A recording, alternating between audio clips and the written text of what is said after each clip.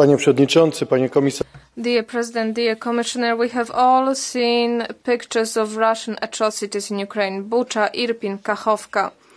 Putin's regime does not care about people or environment. Instead of the rule of law, they have the rule of the jungle. But other countries are watching and seeing what goes unpunished.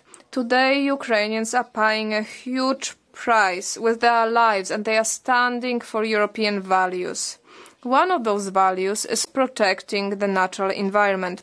We want to make the planet livable for the next generations.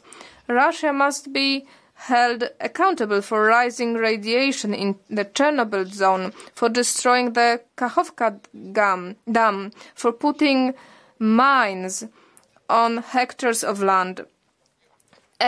Aggressors need to be held accountable. They need to pay damages. It needs to sink in that they have caused all those damages and they need to pay. We need to help Ukraine reconstruct as soon as possible. Ukraine is a like-minded country. It should be a strong partner, a strong ally in our European family. Thank you. Vielen Dank, Herr Kollege Balt. Es folgt für eine Minute. Thank you, Mr. Balt. Now, Mrs. Zalewska, please, 1 minute.